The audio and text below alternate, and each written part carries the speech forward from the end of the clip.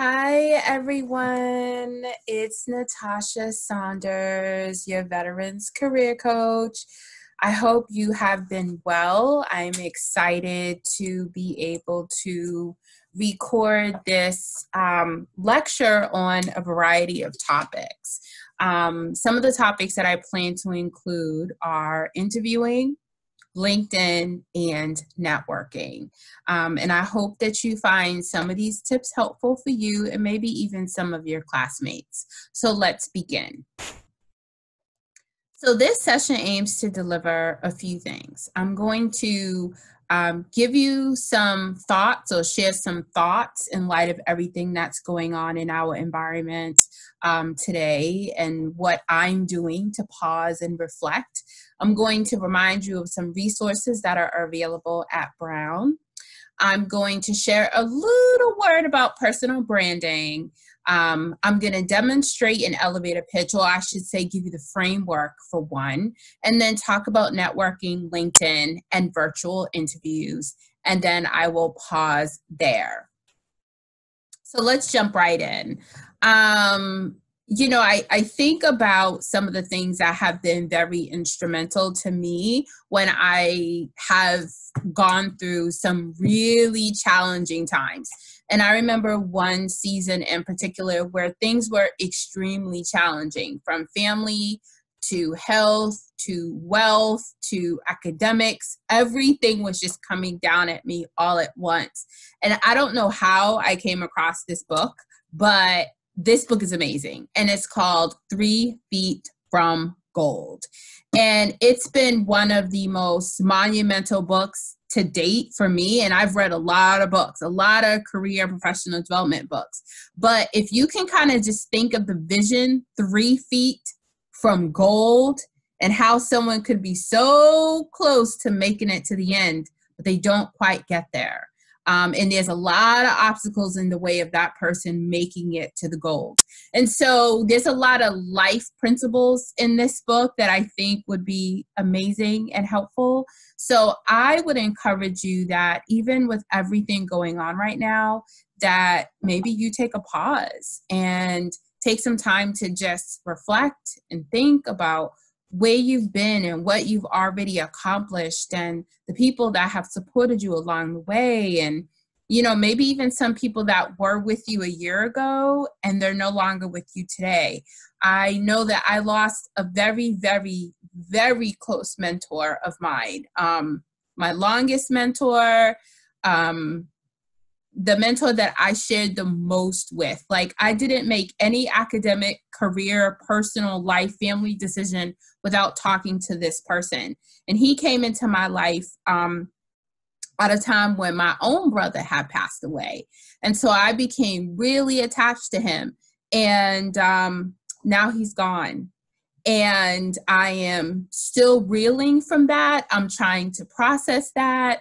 And so we may all face some challenges, whether we want to or not, but sometimes we just need to take a pause, reflect on where we are, and think of something good about the person that we're missing.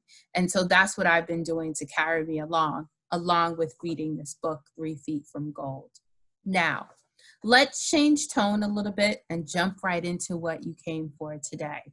Brown University. Now, when we're talking about interviewing and networking, I want to just make sure that you remember to log onto the Career Lab page, because there are so many resources in Career Lab and Handshake that I find helpful even when coaching students. So please make sure that you are checking Career Lab, that you're signing up for the programs that they offer, even virtual.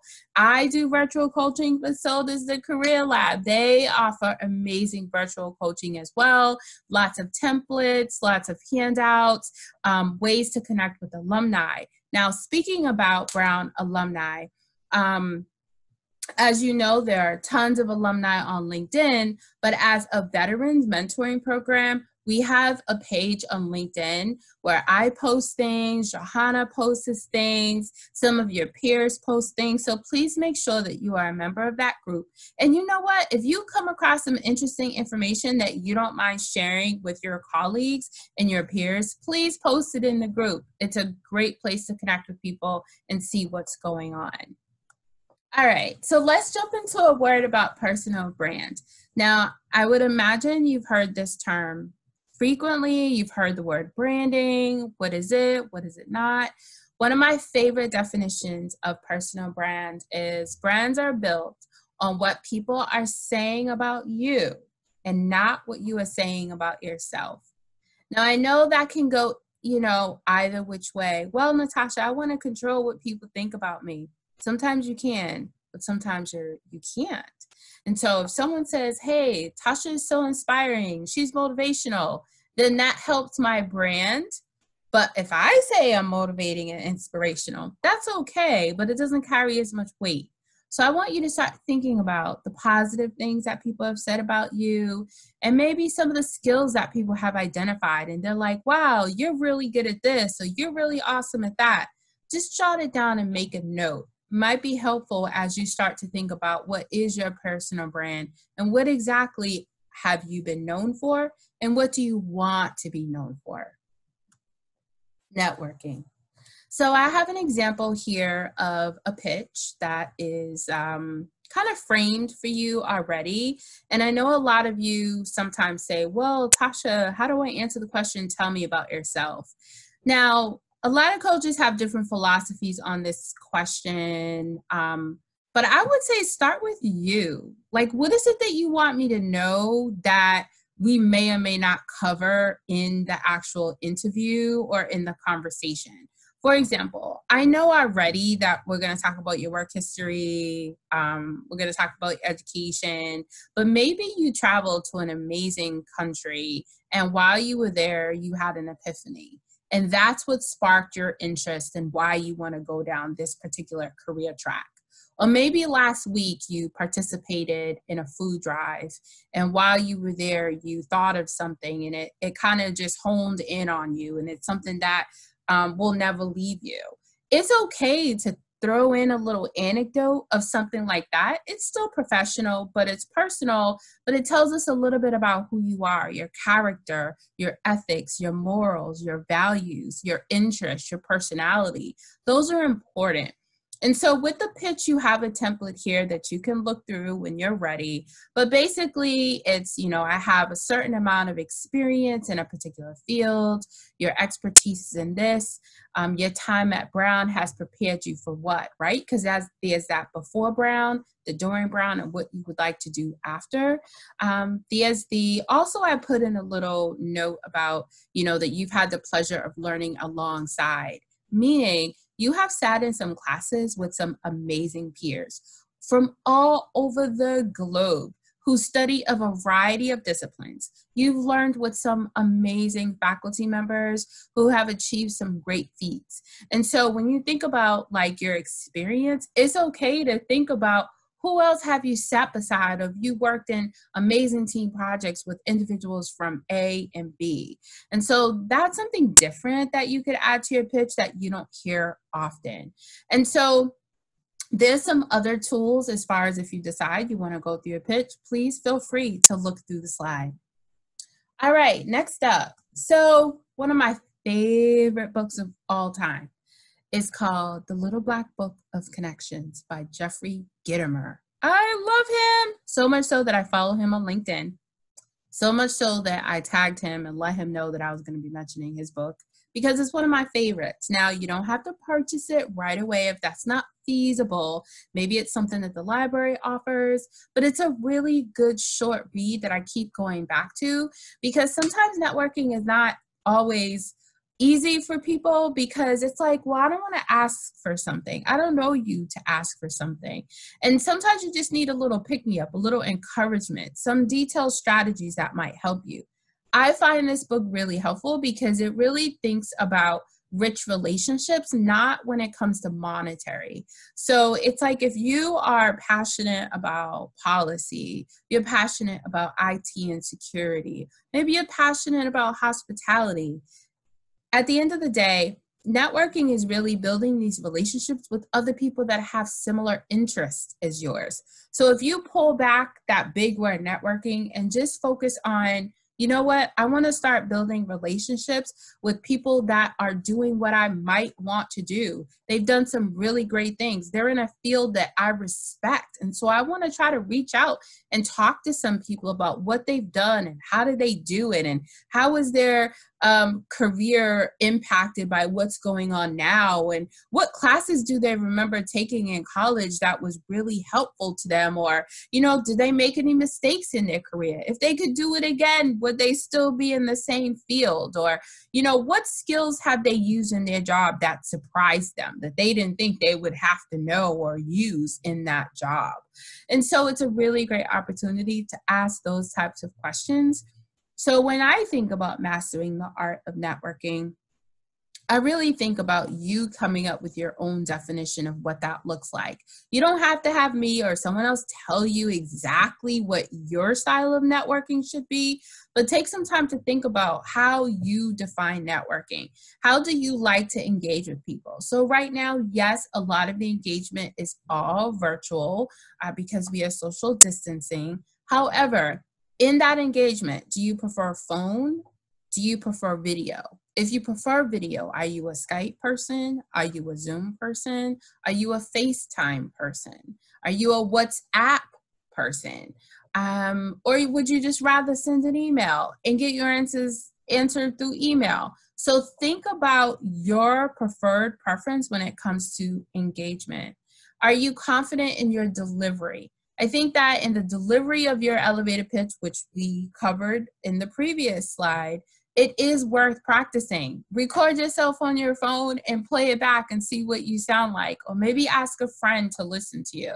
I definitely think it would be helpful if we're constantly practicing our delivery. Is your pitch crafted to perfection? It will be after you practice. And what is the purpose of you doing so? Sometimes if you scale back, oh my gosh, networking. Well, at the end of the day, what is your purpose for it?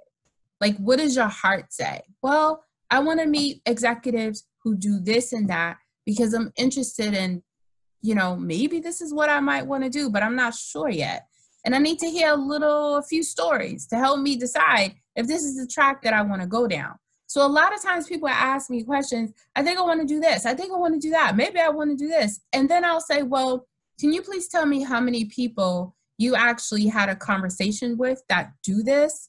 Can you tell me how many alum you actually read their blog posts that they freely post on LinkedIn about what it is they do? Or could you tell me how many times you watched a TED Talk video on YouTube about this particular profession?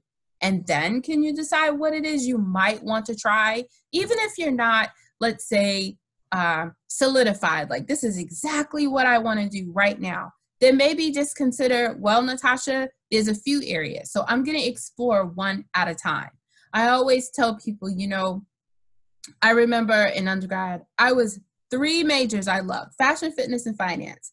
And you know what? I still kind of do. I just did one at a time. So it's something to think about. All right, so 8 strategic ways to master networking. Now, these are Tascha's tips. Maybe you'll alter them, tweak them, you know, think about what may work for you. The first is begin with a vision. So I had asked in the previous slide, what is your purpose for networking? When you start thinking about your own vision, where do you envision yourself? Where do you hope to work? You know, what type of organization? Is it an organization that gives back to the community and they make social impact? Is it you want to sit in front of a terminal and sell stocks and bonds? Do you see yourself doing that?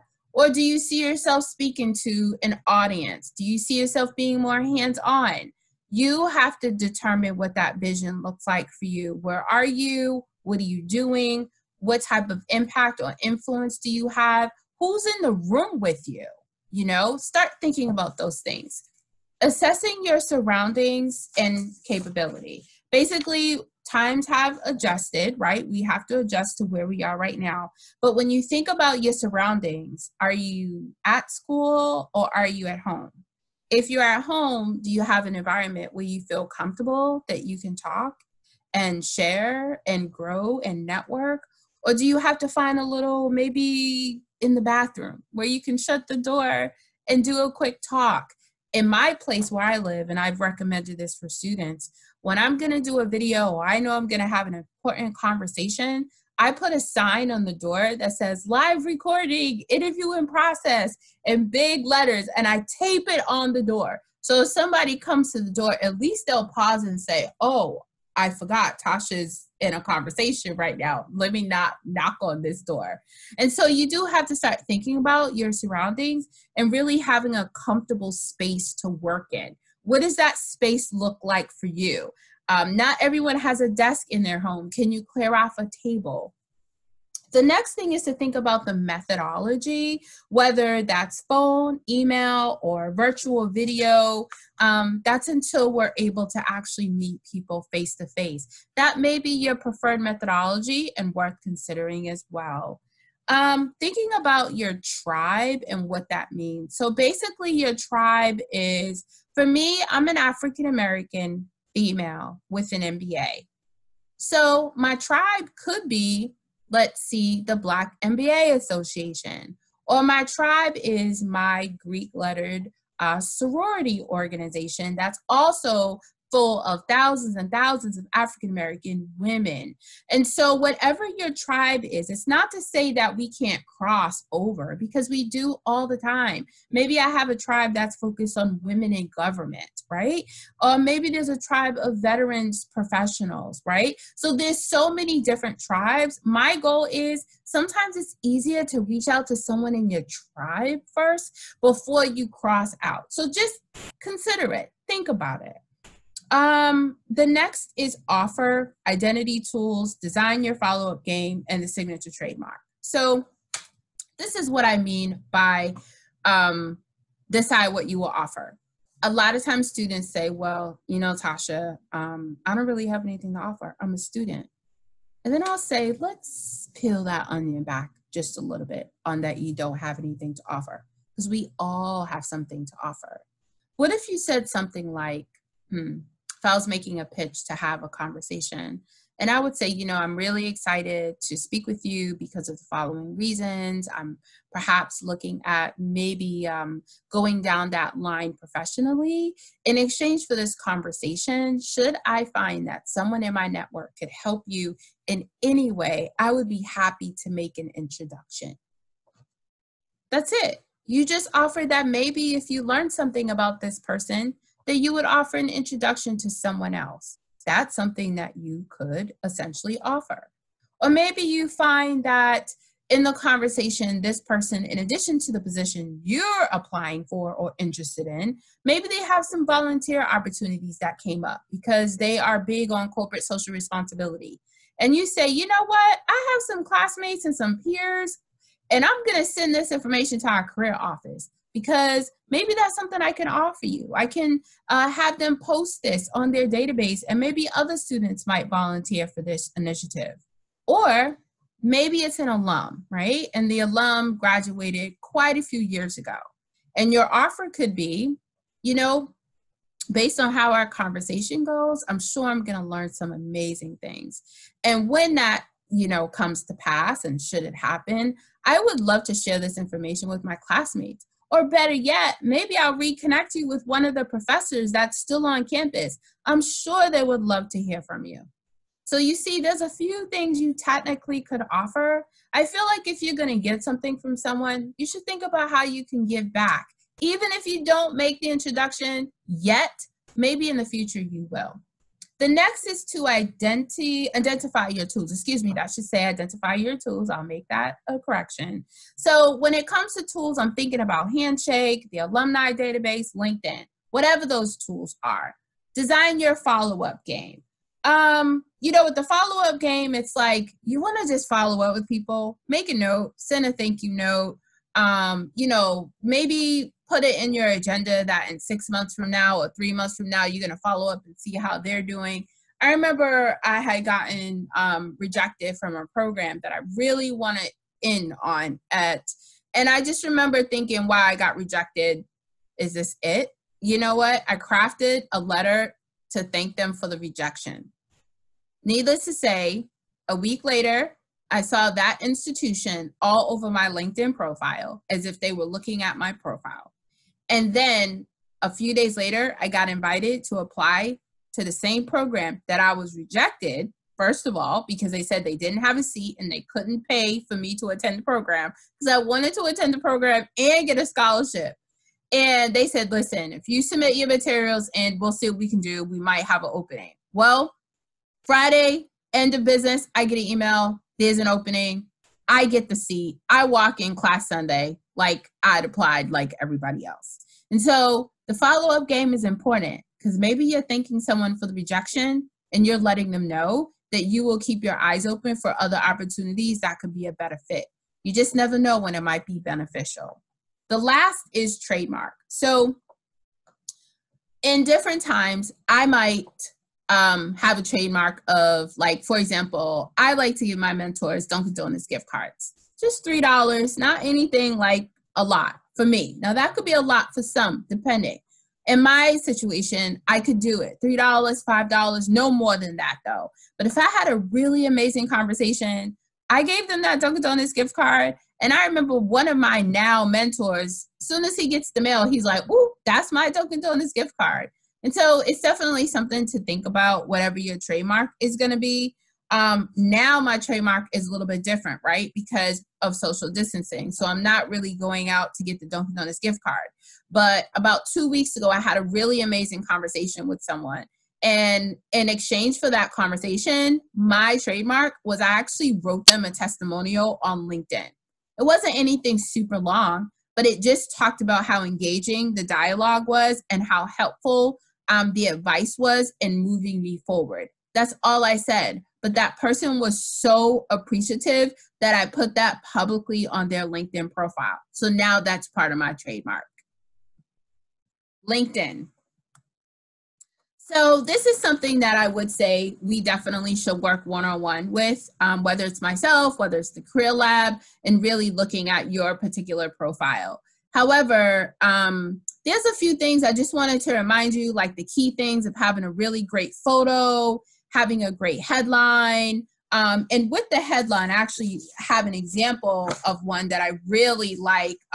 So when you're thinking about your headline, you know, it's really case by case. Sometimes you could just put your job title, like I have my job title. I'm a full-time doctoral student as well. So it works for me right now. Sometimes I change it out. It just depends if I have a big speaking engagement and I need to kind of alter my brand a little bit. So it's case by case. Sometimes if you're a student, I'll see students say student at so-and-so. But the gist is, while you're a student and you're learning, you're still vying for internships. You're trying to do volunteer opportunities. You're trying to set yourself up for a full-time job. So you might want to be a little bit more specific than the fact that you're a student.